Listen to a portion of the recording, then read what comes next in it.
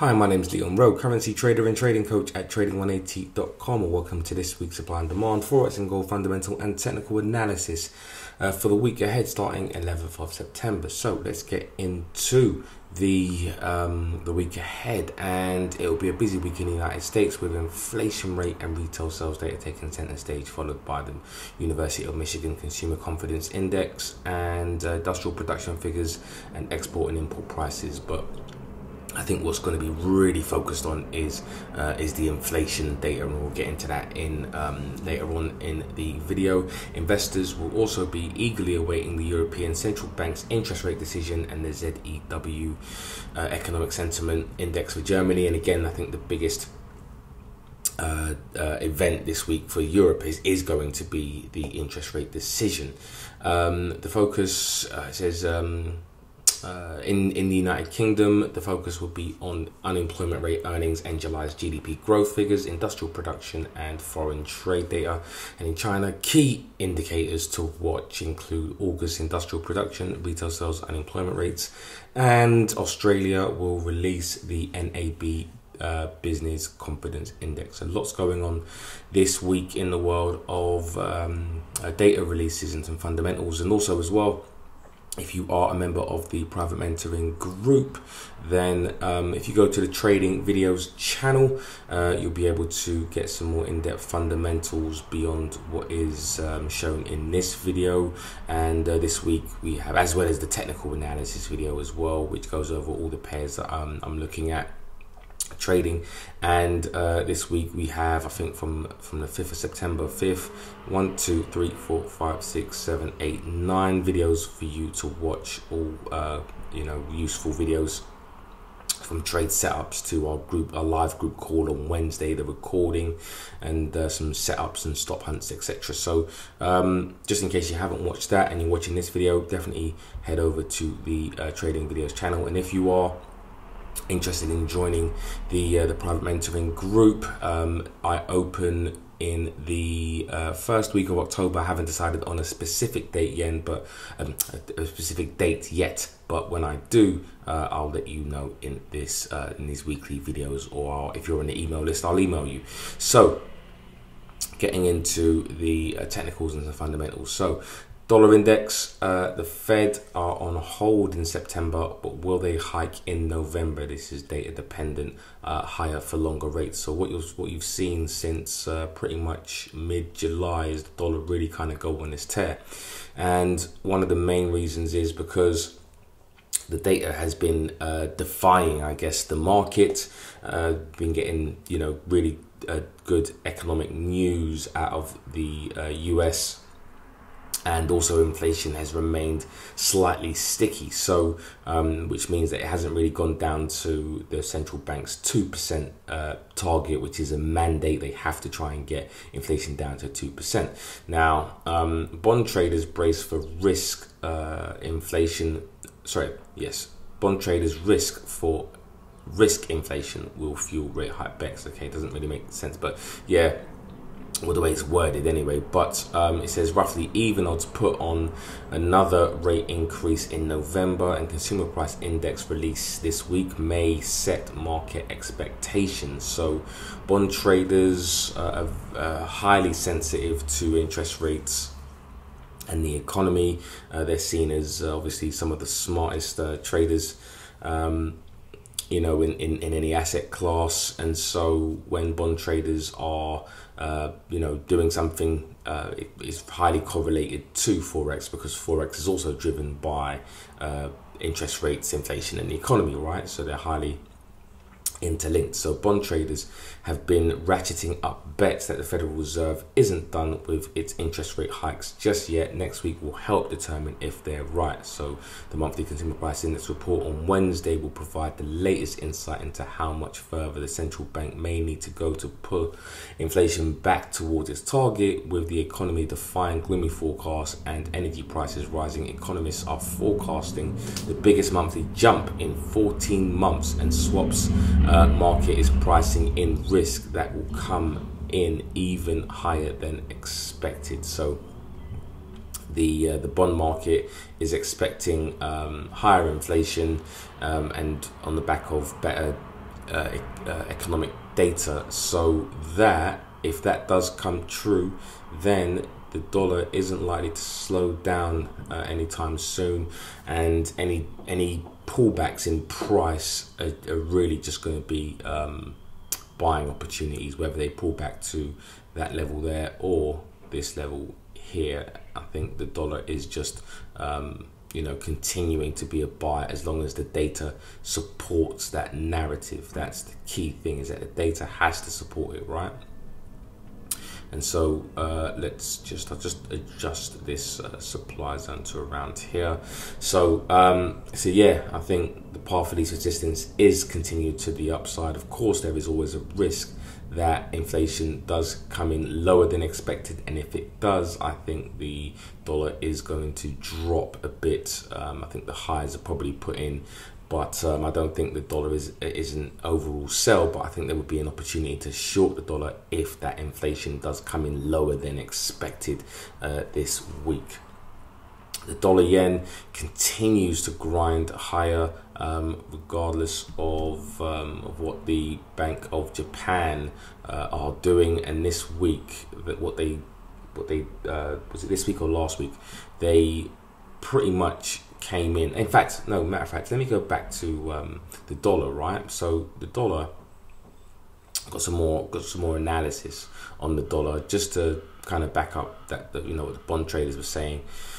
What you're seeing here is the FedWatch tool, CME FedWatch tool, and what they also do is show the probabilities being priced in. And what you're seeing is current hold is 53.1%, and the fact that there could be a 43.6% chance of a hike, and we're in November, by the way, so this is November's pricing. So November, they really are pricing in the chance of a rate hike, and you can see how it's been getting more and more. So a month ago, the chances of a hike was 27.8%, a week ago it was 33.5%, and a day ago it was 43.6%. So the probability has been increasing of a rate hike in November, which is supporting the dollar. Also as well, dollar bulls look forward to their favorite month of the year. So bias for more dollar outperformance, NAB's control says, and market positions for dollar gains next month, options show. So it says here that the dollar bulls have a history on their side going into September, as the currency has strengthened during that month for 6 years in a row. Not only has the Bloomberg Dollar Index risen every September since 2017, but its average of 1.2% gain in that month also beats the performance of any other month over the same period. Strategists say reasons include quarter-end buying and general increase in haven demand ahead of October, which is notorious for stock market declines. And so you've got statistics on your side, right? And you've got the fundamentals on your side. Dollar performs well in September since 2017. It's outperformed pretty much every other month. And so the month of September tends to be good for the dollar, and the usual explanation is that risk aversion tends to rear its ugly head, and this is boosting demand for the higher yielding safe haven king of G10 FX, says Valentin Marinov, head of Group of 10 Foreign Exchange Research and Strategy at Credit Agricole CIB in London. So you've also got that in the case for supporting the dollar. And also as well, HSBC released a report, their global FX report for September, and they have changed their outlook on buying the dollar, the currency outlook. They say that they are changing their view on the broad US dollar, so they now see it as strengthening through to end 2024 as tightening begins to bite. A faltering global growth outlook should further benefit the counter-cyclical dollar.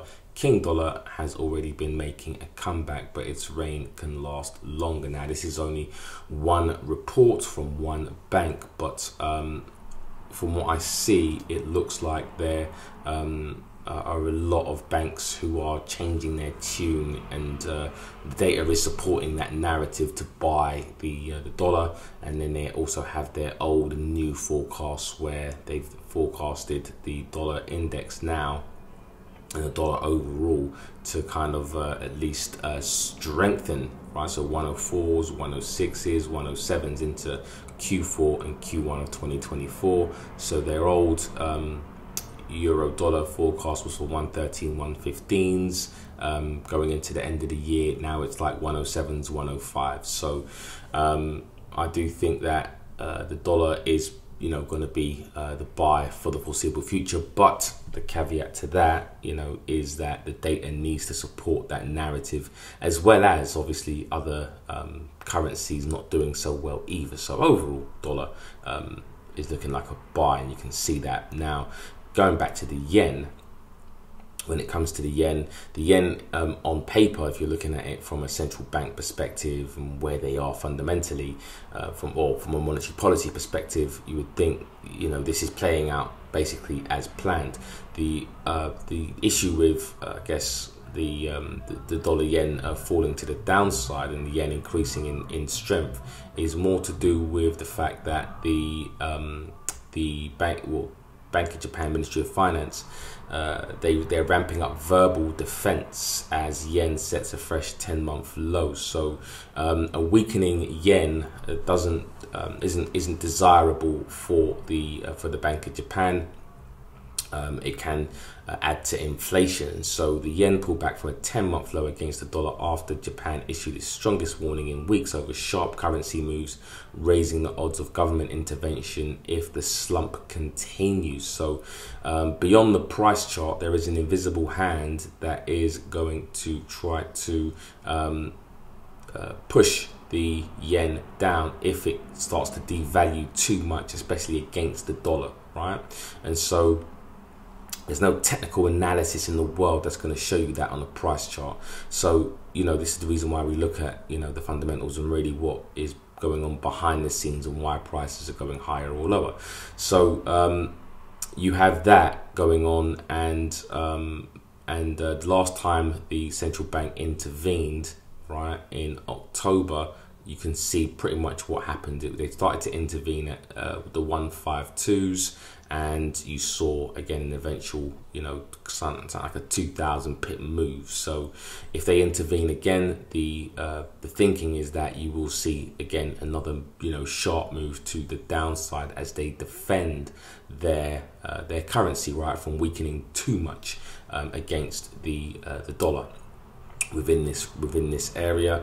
And also as well, basically the Ministry of Finance, whenever they come out and say certain things to defend their yen,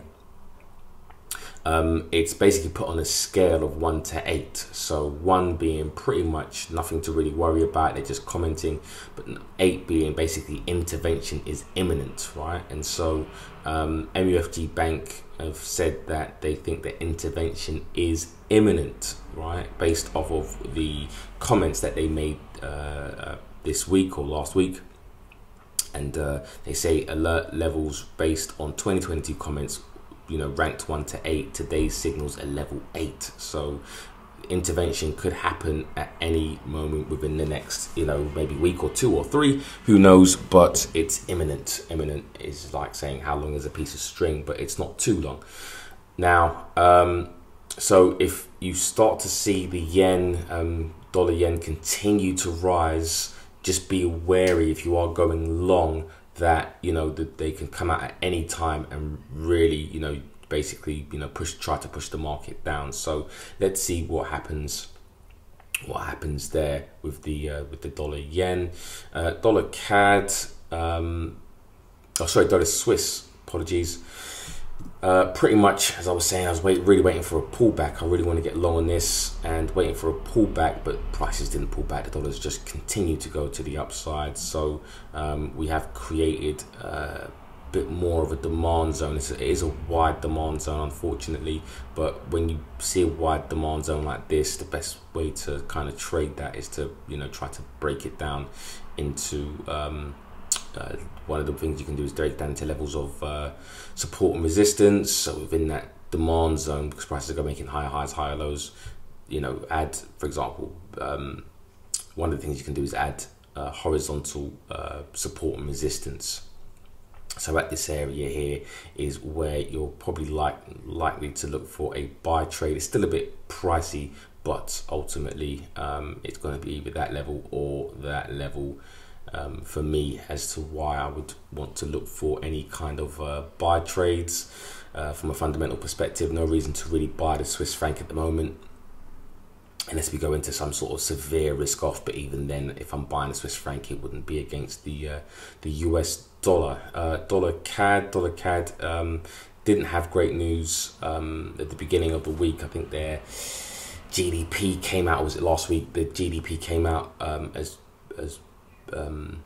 contracting, but then they did actually get some decent news when it came on Friday, and Canada jobs gains double expectations and wages accelerate. So unemployment rate stays at 5.5%, breaking string of increases and gains led by professional and technical services construction. So Canada's labour market blew past expectations and wages rose at a faster rate, signalling there's still some gas left in the jobs machine even as the economy gears down. So that was kind of supportive, which is what strengthened the Canadian dollar on Friday.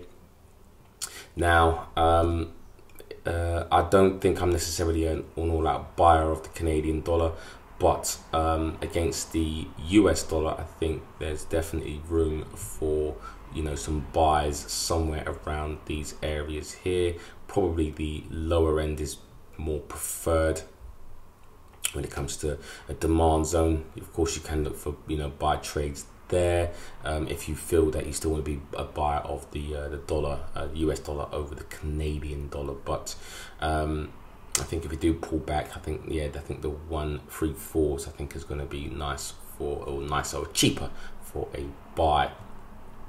New Zealand dollar, US dollar, and again saying that the path of these resistance is to the downside, and that hasn't changed. Really just waiting for a decent pullback to get involved in this. There's no reason to really buy the New Zealand dollar at the moment for me. Just looking really at pullbacks into this level here, into this supply zone here, and also as well you've got the added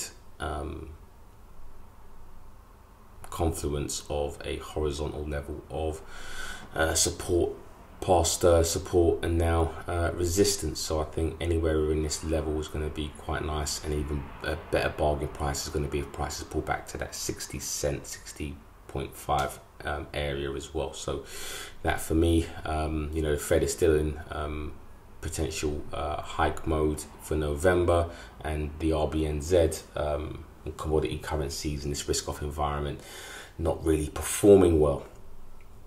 Pound, dollar, again I think this is obviously going to the downside, and this is really more based on some recent comments from the Bank of England governor Andrew Bailey, who came out on the 6th of September and basically said that he's signalling anyway that rate hikes may be near an end, and the pound falls to the lowest in 3 months after dovish shift. So my bias was actually for more of a stronger pound, as long as obviously the bank remained a bit more hawkish. But since Andrew Bailey's come out and shifted to a more dovish stance, the pound is probably likely to fall in the short term. I don't think it's necessarily the worst currency, and you can buy it against other currencies, but you know, the pound at the moment, based off of just sentiment, unfortunately not doing great if you were going into any kind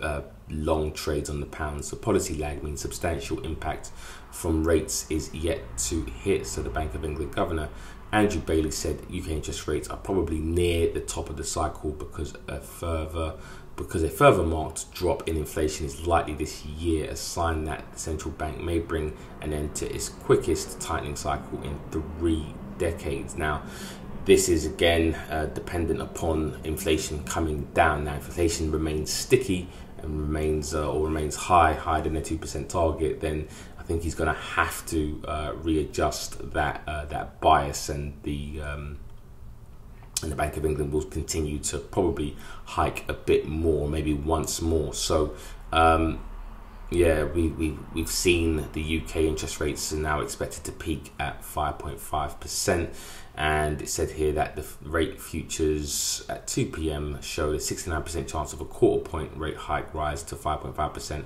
on September 22nd. After the Bank of England's meeting, down from more than 80% earlier in the week. So the market is really pricing out, the rate hikes, and the chances of a further rate raise to 5.75% stood at 46% by December, and peak at 49% in February, with investors expecting cuts rates into the beginning to begin around a year's time. So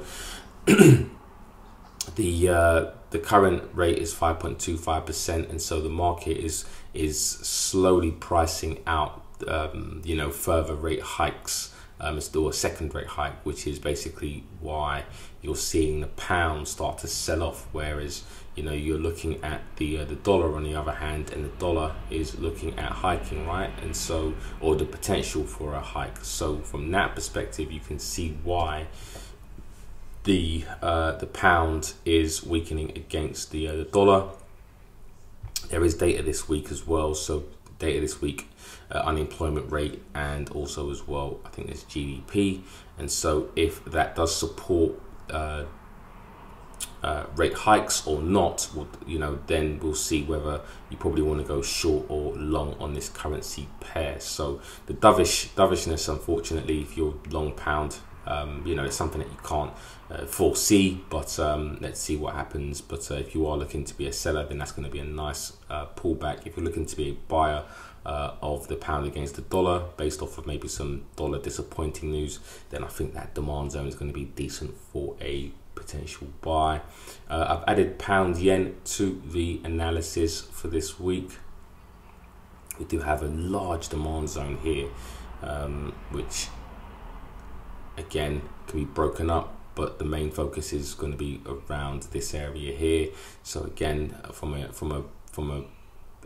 interest rate divergence perspective, you would expect prices to go to the upside, but ultimately it also depends on yen intervention as well. So there is the opportunity to look for some short trades within that supply zone there. So depending on what happens, the shift in dovishness from the Bank of England, and maybe some hawkish intervention support from the yen, could mean that you could see prices start to come up this week, but then start to break down into this zone right here.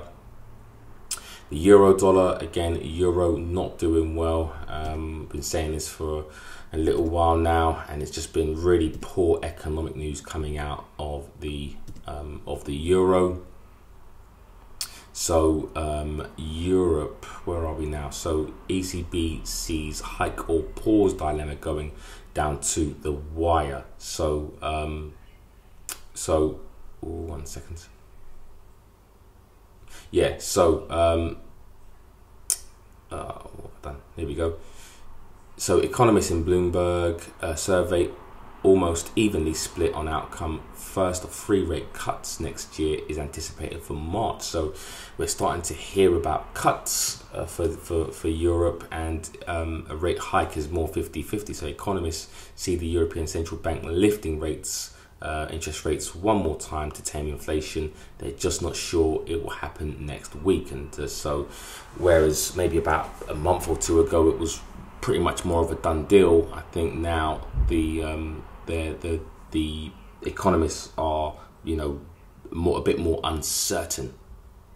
So there's a split, between the Bloomberg survey shows an almost even split between those anticipating a 10th consecutive hike on Thursday and those anticipating a hawkish pause before the deposit rate reaches a record of 4% in October. So yeah, it's a tricky one for Thursday, and if they do a hawkish pause, then you may see the euro sell off, but the data hasn't really been supporting a euro hike in terms of their economy. There's stagflation fears, and so ultimately, if you are looking to buy the euro, you can look for maybe some buys now, but I still think the path of least resistance is to the downside. So any pullbacks into these zones, I think, are going to be decent for a sell trade. So either you've got the zone here, that's nice, and then you've got a nice area right there, as the I think the dollar is on more solid footing than the euro yen. Again, we could see some upside right here, but I do think that if the yen weakens across the board, then the Bank of Japan will likely intervene. So I'm anticipating, in fact, a short trade on this currency pair. I'm not really convinced by buying Europe at the moment, unless the data supports it. But I do think that, I think I'm more biased towards getting short on this currency pair, just based off of getting involved and getting ahead of a potential intervention by the Bank of Japan. But if you do want to be a buyer of the yen, then you've got some options. I would probably wait for prices to either stop hunt below that level, or you're looking for a demand zone in and around this 156. The euro pound did come up to this supply zone, hasn't sold off just yet. I think this week is definitely going to be pivotal for both currencies, and depending on what happens this week will determine whether you want to get long or short on this currency pair. So if you want to get ahead of the news, of course, now is probably the time. This week is the time. If you want to get long on the euro, then you're looking at pullbacks into this level. I think I'm going to pull this down to here, and that's where the demand zone is. So yeah, I think any pullbacks down into this deeper end of the demand zone, at 85 cent area, is going to be decent for a potential buy. Of course, if you get a pullback into these areas here to try and look for short trades, that's also okay too. The Australian dollar, again, suffering against the US dollar, and that's really kind of based on the fact that China isn't growing. Recent Australia trade surplus narrows in July as mining exports fall. So Australia's monthly trade surplus narrowed in July as exports of natural resources such as gold, coal and iron ore fell while imports climbed. So typically the Australian economy runs a trade surplus, but it's closer to maybe more of a trade deficit now, and this is really due to China slowing down, because if China are slowing down and not buying as much or importing as much from Australia, then Australia are not going to export as much, right? And so you can see that having an effect on Australia's economy. And so for me, with the US economy doing decent and the Australian economy not doing so well, and risk off, obviously in the market, risk off benefits the US dollar. Again, I think any pullbacks into that zone is decent, or if you get a move to the downside, then a pullback into that supply zone. So that's really where my bias is. Of course, you can look for buy trades now in anticipation of some sort of dollar weakness if you're anticipating dollar weakness, but I'm not, so I'm looking for looking for pullbacks. And finally, gold. We did get a move to the downside based off of dollar strength. There is some news about gold that came out recently, and it was talking about investor allocations to gold at highest since 2012, JP Morgan. So gold investment has risen over the past year, driven by central bank purchases, with overall implied allocations by non-bank investors at the highest since 2012, JP Morgan Chase, including Nicholas, I'm not going to even attempt to pronounce his surname, said in a note. And he said there is little doubt that the pace of central bank buying is now a most important factor for gauging the future trajectory of gold prices. So that's interesting. Also as well, China's gold binge extends to 10 months as reserves climb. So China added to its gold reserves for a 10th straight month, extending a push to bolster its hefty stockpile as it tries to diversify away from the US dollar. Interesting. So so yeah, with that potentially supporting the dollar, supporting gold, could that mean that gold, price moves up from here? Or it could pull back to this 1880s before, looking at going long. But either way, central banks look like or the Bank of China anyway, looking like they're buying on the way down. So that just means that they can buy gold for cheap if they expect gold prices to be somewhere up here in the future, based off of some risk-off events that potentially on the horizon. So I think in the short term, it's going to be a tough trade to buy gold, especially as we go into, this recent dollar strength. But if inflation is coming down, for example, in the US economy, then I think that actually might be a decent buy for gold as rate hikes get priced out of the market, and so gold could be a potential buy in this 1919 area or down into the 1880s around here. But again, it looks like the dollar is going to be strong for a while, of course, if the data supports that narrative. And so for me, probably be like looking for potential short trades. I'm not really a trader of gold to the short side, but that would be where, if you were looking for any kind of short trades on gold, looking for short trades around here. So that's where we are, and that's that area there, anywhere within that area there. So that brings us to the end of the weekly analysis. Hope you enjoyed it. Take care, and I'll speak to you all soon.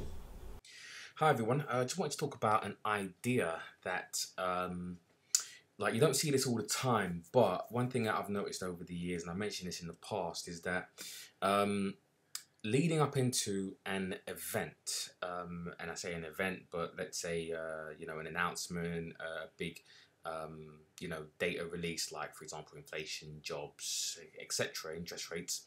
What can happen is that you've got a scenario where liquidity hunting occurs, or what looks like liquidity hunting occurs. And so I just want to explain this statement that I made in the group, which is in the week before the RBA announcement. Notice how the Australian dollar strengthened yesterday. The day before the announcement, price gave an indication that there were sellers of the Australian dollar in anticipation of a hold. Now, we knew that the likelihood, obviously looking at the Australian dollar channel, we knew that there was the likelihood that, it was going to be a hold next week, right? So next, this was from Westpac also as well. There was some data that came out that was talking about inflation coming down, and inflation, the central bank was likely to hold rates, right? So anyways, so you're thinking, well, why would the Australian dollar strengthen going into the announcement, right? And so my theory is that what happens is you get a situation where it basically, the price action produces some liquidity. So let's go to, for example, the trade that I took yesterday, which is the pound Aussie. So into into the week, what we had was this was the announcement today, RBA decision, and they were expected to hold. So holds obviously mean that there's less likely to be some sort of appreciation. But it does also depend upon the hawkishness or dovishness of the statement as well, because clues as to what they're going to do next is also baked, or could be in it, or is normally in that statement, which even though they might hold, you could also obviously see, they were really hawkish. Then, that may have gone the other way. But of course, the data has to support that narrative, and at the moment, the data is not supporting a rate hike. So for me, the limit of the Australian strength made sense. So as we saw, lower highs, lower lows being made, right, into the meeting, and we also saw, the accumulation. I say accumulation, but an auction of the pound Aussie into. Where's my tool? Where's my thingy tool now? Sorry, guys, 1 second. Been a bit. Oh, there it is. Yeah, so we saw the auction, right, where buyers and sellers are there, market makers are there, and then we saw as well a nice stop hunt below the market, right? So the day before, yeah, there was a nice stop hunt where the market's taking out all the liquidity to the downside, and as we're going down towards the week, and the Australian dollar is appreciating, what you're seeing is a build up of liquidity above levels, above that level, there, above that level there, above certain swings. So the liquidity to the upside, of course, right, far as if you're going short, these are all buy orders, buy stops, and if you need fuel to go to the upside, means that you want to short the or buy the pound against the Australian dollar.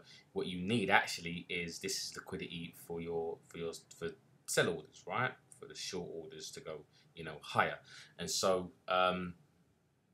Yeah, so basically there was a build-up of liquidity above the market, right, as the market starts to go down, and then you get the auction, the range, the stop hunt below, and then you've got this move to the upside, which basically piqued my interest as we were going into the Aussie announcement. And again, you've got a little auction around here as well, so there was again some business being done in and around here before prices went to the upside. So you know heading into the announcement, there was really no reason for the Australian dollar to strengthen, I think, other than really, if you look at the bigger picture, only to really buy at bargain prices, right? Because this is how the market reloads and recycles. People, entities take profit, right? Then you get a move where liquidity is built up, and that is probably looking for traders to get out of the institution, to get allowed the institutions to get out of their positions slowly, and then comes the downside. This was obviously aided by some disappointing pound news as well, but ultimately that pound news was capped to the downside, and then we get the move to the upside. And so what I'm trying to say is that you sometimes have these scenarios in this environment set up. So we know, first of all, that the RBA are looking to hike. That was baked into the probabilities of things, and it's unlikely that they're looking to hike rates, right?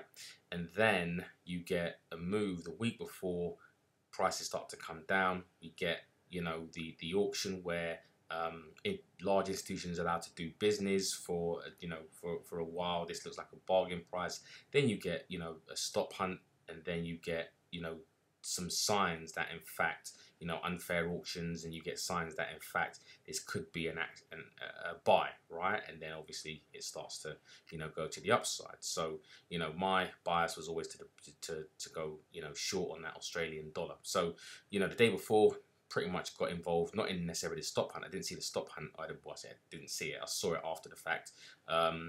But I waited for a bit more confirmation, and I ended up getting in here and on an 8-hour, capture pain candle, and it's been a profitable trade so far. And so going back to, for example, the CAD yen. Now, CAD yen is interesting because we're setting up for another stop hunt above these highs, right? And the same scenario really is occurring in the sense of we've got the probability of the Bank of Canada looking to hold rates, and so and then we just continue on from here where it says many price action traders were following a short trend, which meant there was a buy of liquidity building to fuel the sell orders once the expected hold announcement was made. So that's what I explained.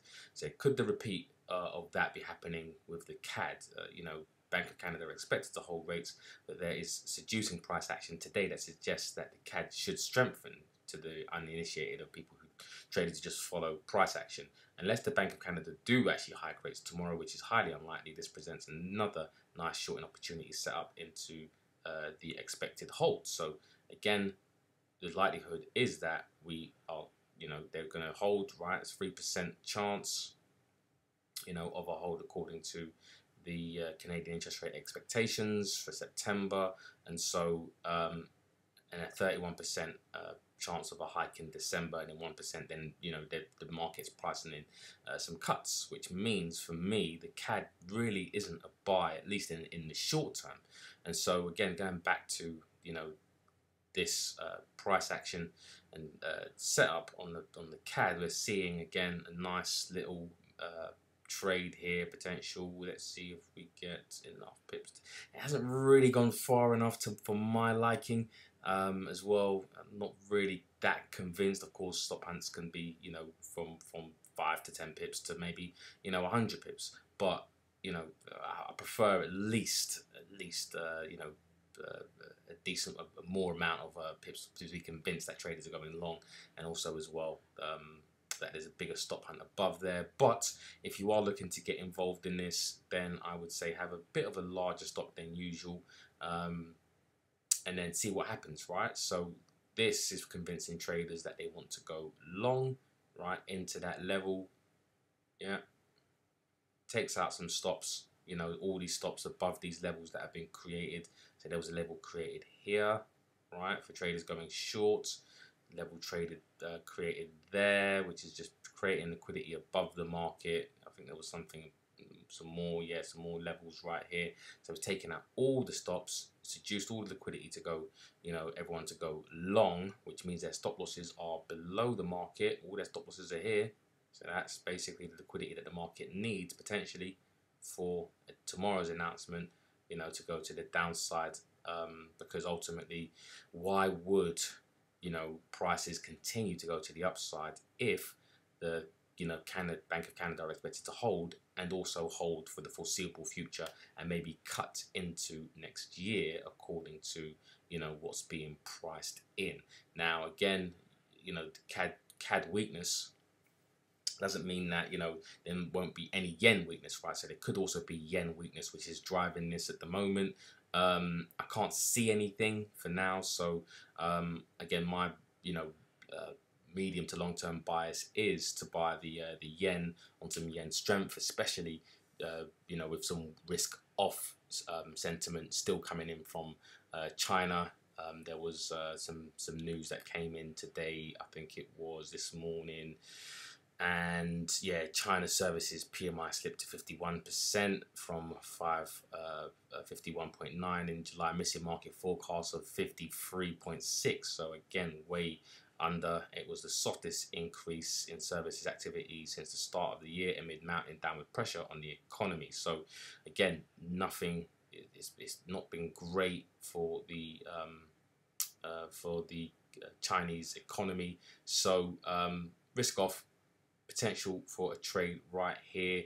You could take it now if you want to, but I would say definitely have more of a wider stop in anticipation that prices could actually go higher overnight and then start to roll over. As it doesn't have the announcement down here though. It has the IV PMIs and also unemployment rate, but tomorrow around that that 3 o'clock, I think it is, we should see the Bank of Canada announcement. And let me just go to trading economics 1 sec. Yeah, so again, we've got Bank of Canada interest rate decision expected to be a hold. The consensus and the forecast at tomorrow, Wednesday at 3 p.m. So let's see what happens. The risk reward, if you are interested in this trade, you don't have to necessarily get involved in it if you don't believe in it. If you don't want to buy the yen, or if you want to buy the CAD against another currency pair, right? If you think that the yen isn't worth buying, and maybe you want to try and trade the pound CAD, for example, I think there's a nice setup occurring on that as well. I did post that earlier. So pound CAD.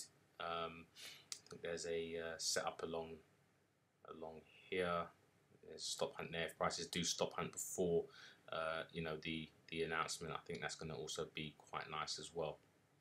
So yeah, you know, you had a stop hunt right there above the level right there, and then you could get one, you know, to the downside. You could get one to the upside. So you don't necessarily have to buy the CAD yen. You could buy the pound CAD if it sets up, of course.